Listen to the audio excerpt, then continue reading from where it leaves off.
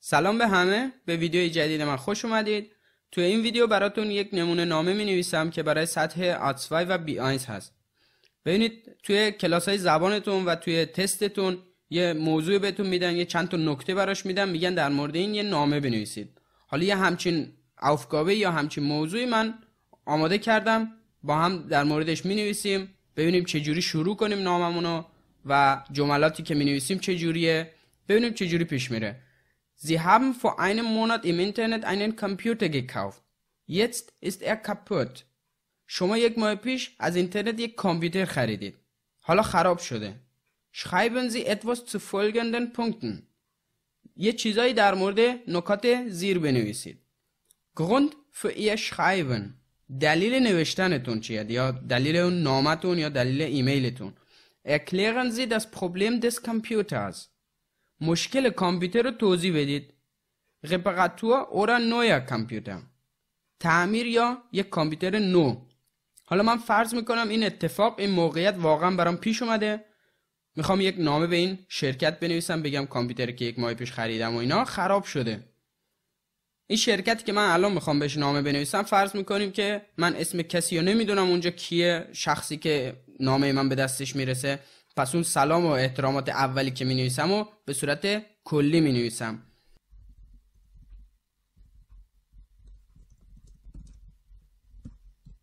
Sehr geehrte Damen und Herren. این به صورت کلیه. خانم ها و آقایان محترم یا خانم ها و آقایان عزیز.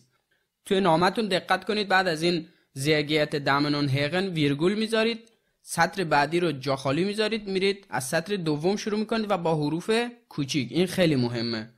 موضوعمون چی بود؟ این که شما یک ماه پیش از اینترنت یک کامپیوتر خریدید، حالا خراب شده. خب من جمله‌مو با این شروع میکنم، به این صورت شروع میکنم.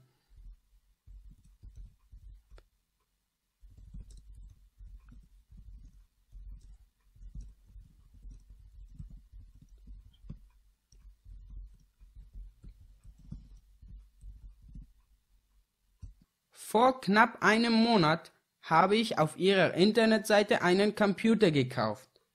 نزدیک به یک ماه پیش از سایت اینترنتی شما یک کامپیوتر خریدم. موضوعمون هم این بود که از اینترنت شما یک ماه پیش یک کامپیوتر خریدید. Vor knapp einem Monat habe ich auf ihrer Internetseite einen Computer gekauft. نزدیک به یک ماه پیش یا تقریبا یک ماه پیش از سایت اینترنتی شما یک کامپیوتر خریدم. Dieser war sehr teuer. خیلی گرون بود.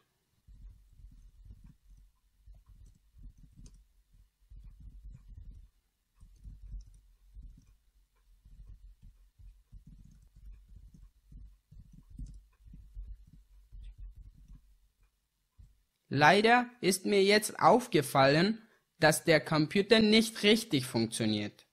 متاسفانه حالا متوجه شدم که کامپیوتر درست کار نمیکنه. خب تا اینجا میشه دلیل نوشتن نامتون.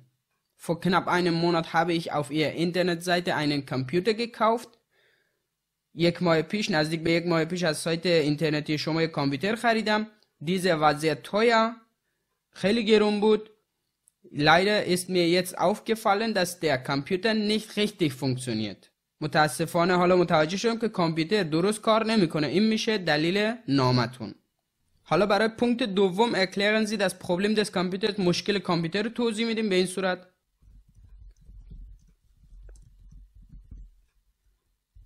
Er kann keinen Ton aufnehmen. هیچ صدایی نمیتونه ضبط کنه.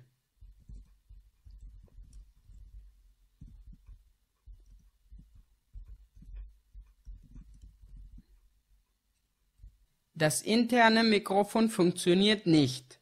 میکروفون درونی کار نمیکنه.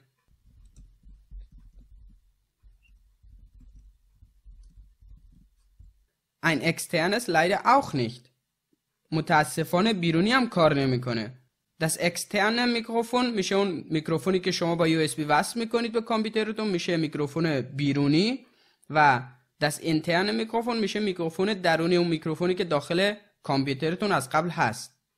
ببینید از اینجا تا اینجا میشه مشکل کامپیوتر که شما توضیح میدید مشکل کامپیوتر چیه. این میشه برای پونکت دوم. حالا باید برای پونکت سوم بنویسیم که در مورد Reparatur oder neuer Computer، تعمیر یا یک کامپیوتر نو.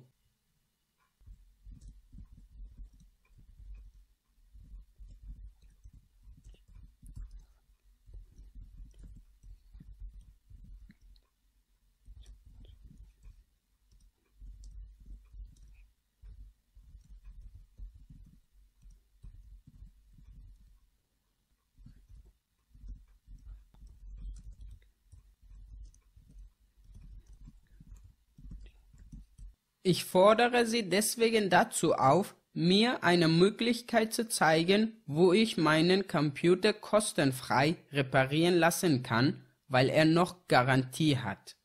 از شما تقاضا میکنم به من راه چاره نشون بدید کجا میتونم کامپیوترم رو بدم رایگان تعمیر کنن چون هنوز گارانتی داره.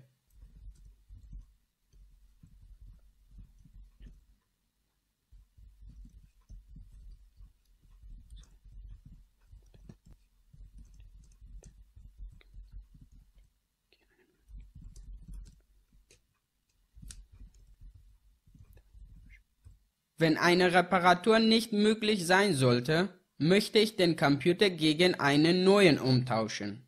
اگر تعمیر امکان پذیر نبود، میخوام این کامپیوتر رو در مقابل یک نوش یا جدیدش عوض کنم.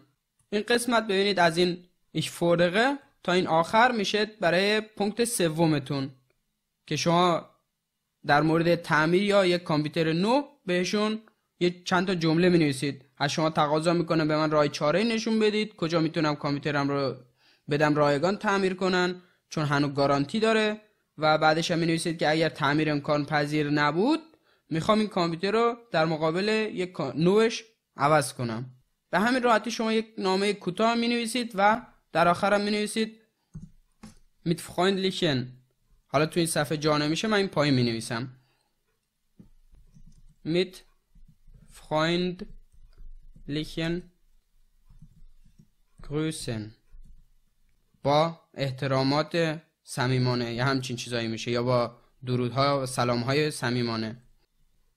و در آخرم اسمتون رو می نویسید با فامیلتون. خب یه بار نامه رو دوباره از اول تا آخر میخونیم ببینیم چه جوری در اومده. موضوع بود Sie haben vor einem Monat im Internet einen Computer gekauft, jetzt ist er kaputt. شما یک ماه پیش از اینترنت یک کامپیوتر خریدید، حالا خراب شده. schreiben Sie etwas zu folgenden Punkten. یه چیزایی در مورد نکات زیر بنویسید. Grund für Ihr Schreiben. دلیل نوشتنتون یا دلیل نامتون. Erklären Sie das Problem des Computers. مشکل کامپیوتر رو توضیح بدید. Reparatur oder neuer Computer. تعمیر یا یک کامپیوتر نو. Sehr geehrte Damen und Herren, vor knapp einem Monat habe ich auf Ihrer Internetseite einen Computer gekauft. نزدیک به یک ماه پیش از سایت اینترنتی شما یک کامپیوتر خریدم. Dieser war sehr teuer. خیلی گرون بود. Leider ist mir jetzt aufgefallen, dass der Computer nicht richtig funktioniert. متاسفانه حالا متوجه شدم که کامپیوتر درست کار نمیکنه. Er kann keinen Ton aufnehmen. Das interne Mikrofon funktioniert nicht. Ein externes leider auch nicht. هیچ صدایی نمیتونه ضبط کنه. میکروفون درونی کار نمیکنه. متاسفانه بیرونی هم کار نمیکنه، یا همون میکروفون بیرونی هم کار نمیکنه. Ich fordere Sie deswegen dazu auf, mir eine Möglichkeit zu zeigen, wo ich meinen Computer kostenfrei reparieren lassen kann, weil er noch Garantie hat. از شما تقاضا میکنم به من راه چاره‌ای نشون بدید کجا میتونم کامپیوترم رو بدم رایگان تعمیر کنن چون هنوز گارانتی داره. Wenn eine Reparatur nicht möglich sein sollte, möchte ich den Computer gegen einen neuen umtauschen. اگر تعمیر امکان پذیر نبود میخوام این کامپیوتر رو در قبال یک نوش یا جدیدش عوض کنم. و در آخرم که mit freundlichen Grüßen، بعدش هم اسمتون امیر حسینی، من اسم خودم رو نوشتم. خب اینم از این نمونه ناممون.